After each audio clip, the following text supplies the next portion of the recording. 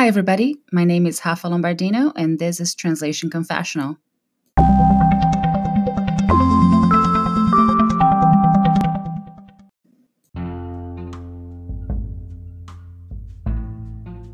importance of physical activity. As you well know, our profession is a sedentary one. Whether you're a translator who's chained to your computer desk, or an interpreter who spends hours and hours inside a booth or waiting for your appointment in court or at a doctor's office, the fact is that we hardly move throughout the course of our workday. And considering how many of us may not have a set schedule, day turns into night, that turns into day, and when we least expect, we realize our health is deteriorating. Back and neck pain, swollen legs and feet, repetitive strain injury on wrists and elbows, headaches, computer vision syndrome, overall fatigue.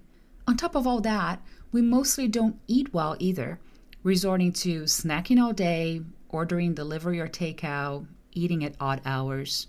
It's time we paid more attention to our health if we want to make ours a sustainable activity and ensure longevity. Even though I've always tried to be active, I started to pay more attention to my health after having my second child, because I had gestational diabetes. When my son was almost 1 year old, I made a commitment to fit exercise into my schedule, since the midwives who had assisted me throughout my pregnancy said that diabetes could come back for good within 5 to 10 years if I didn't take care of myself. I started trying out different classes at the local YMCA, got into running, went back to swimming, which I used to do as a kid. That way, there would be more accountability to show up for classes, interact with people, and get some exercise. The fact that I have very active kids helps too, because we're always doing something on the weekends. I also got an activity watch to keep track of my steps. I try to reach at least 6,000 steps a day and 350 active minutes a week. I'm not much of a numbers person, but I do like statistics and progress bars, pretty much like the ones I see every day in the cat tool I use for my translations. Reaching 100% of my goal, not only in the number of words translated, but also on physical activities performed through the day, the week, month, became addicting to me and gave me a renewed sense of accomplishment. Not only has my health improved, as I can see on lab test results after my yearly checkups, but my mind also gets a well-deserved break from work. When I'm working out, I like listening to audiobooks or podcasts. So on top of getting some physical benefits from my activity, I also get to learn and reflect on different things.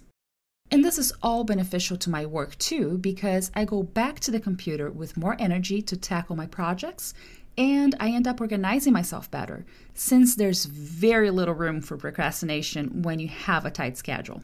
With all that in mind, and inspired by similar efforts from fellow translators in Europe, I ended up creating a challenge back in April 2017 for fellow translators and interpreters who have Portuguese as one of their working languages. The challenge is called Mexa-se, which means move, and it's hosted by an app called Endomondo, which we use to record all of our activities. All we need to do is select the activity we're about to perform and press play.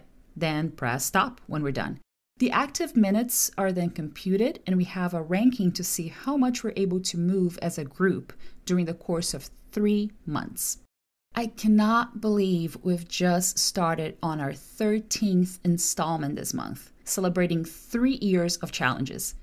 It's really great to see colleagues sharing what they've been doing to move more between projects and assignments, and group members have been able to travel the world through the pictures we post of places where we've been walking and running, swimming, biking, rollerblading. If you work with Portuguese and you would like to join us, check the episode description for a link to the current Endomondo challenge, as well as a link to our Facebook group, where we keep in touch and motivate each other. If you don't work with Portuguese, but the idea of moving and having a sense of community with fellow translators and interpreters is something that sounds good to you, you can create your own Endomondo challenge and invite your colleagues. Maybe those who work in your language pair, in your specialization, or in your location. So, what physical activities do you enjoy doing to relax before or after tackling a project or assisting interpreting clients? I'd love to know what you do to move more and fight the sedentary lifestyle imposed by a professional activity.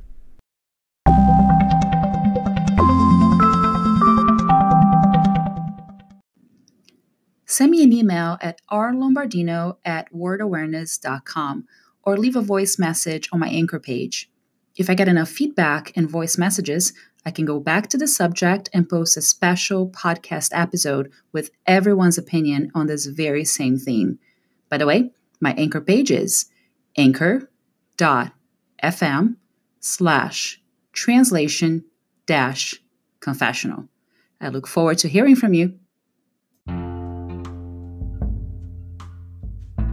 Stay tuned for weekly episodes and subscribe to Translation Confessional through your favorite podcast app.